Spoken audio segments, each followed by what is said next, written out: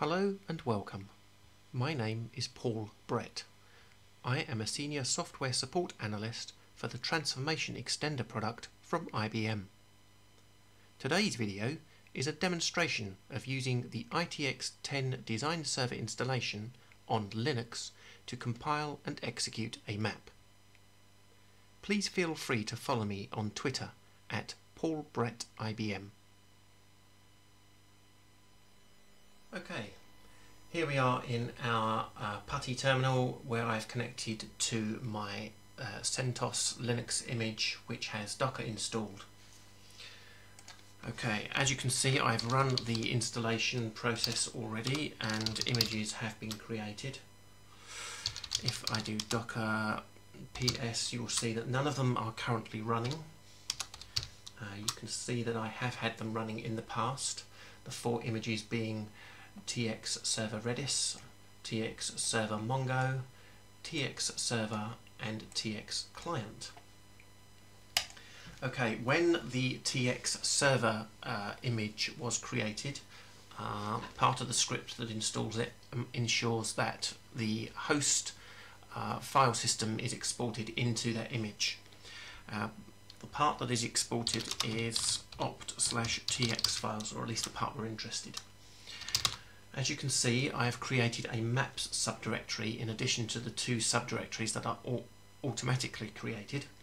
And in the maps subdirectory you will find a map source file and a type tree source file.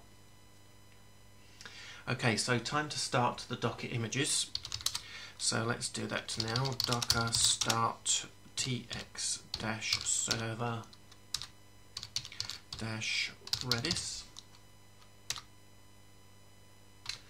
Then TX server Mongo. Next comes TX server itself, and finally TX client. Now this needs another 2 minutes to start up.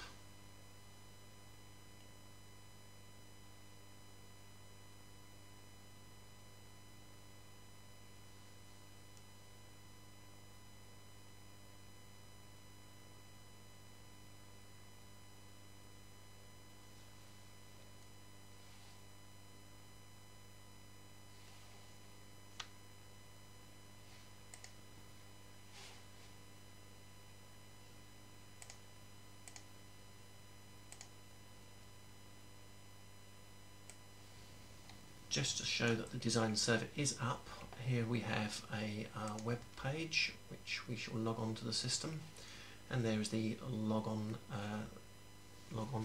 page for the design server. We're not going to be using the design server today, so let's just move it out of the way. What we are going to do is execute a shell script inside the Docker and use the mcompile utility to compile our map today. So the first thing we need to do is Docker PS, just to show the 4 images are up and running. Docker exec interactive tx-server/bin/bash. Okay, I have a command line inside the Docker image of TX server. If I go to the /opt/IBM/WSDTX directory, you will see that the product is installed, and I can run the setup script as I normally would for a TX install. If we go to /opt/tx files and then into the maps subdirectory, I can now run the mcompile script. Spell it right, mcompile. Give it my map source file, -a to compile all maps, -p to compile for the Linux platform, and there we go. Mcompile says successful. It has successfully compiled test1.mmc, and just to show that that is a perfectly working map that can now be executed, I'm now going to run it using command server.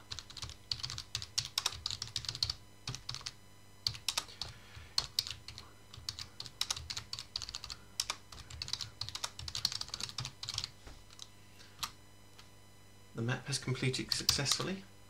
You will note that the trace file has been produced the log file has been produced, and also the output file has been produced, which contains my input string, which I echoed in, and it's been capitalized. Hello in capitals there on the left.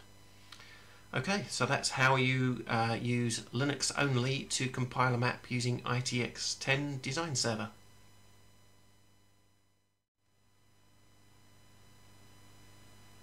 I appreciate you taking the time to view my video today.